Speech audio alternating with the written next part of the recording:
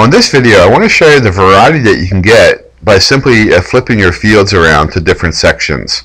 So for example, I want to introduce the commission field into the report. I'm going to pull that into the row area.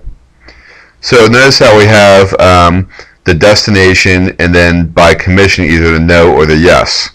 Now watch, I can move the commission maybe above the destination, and now I have all of the no's together and then sorted by destination. Or watch what I want to do. I'm going to pick up the commission and move it under the row area.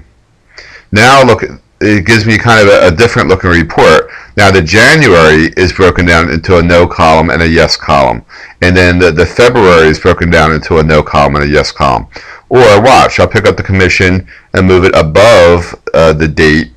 Now look what happened. It has all of the no's through the months, and then if I scroll over, now it has all the yeses through the months.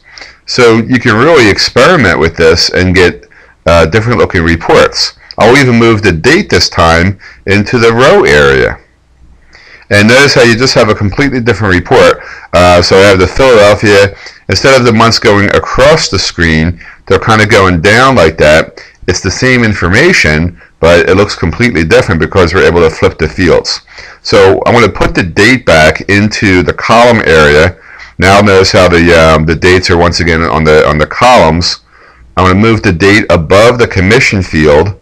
So you have your Januaries with the no's and yeses, and the Februaries with the no's and yeses.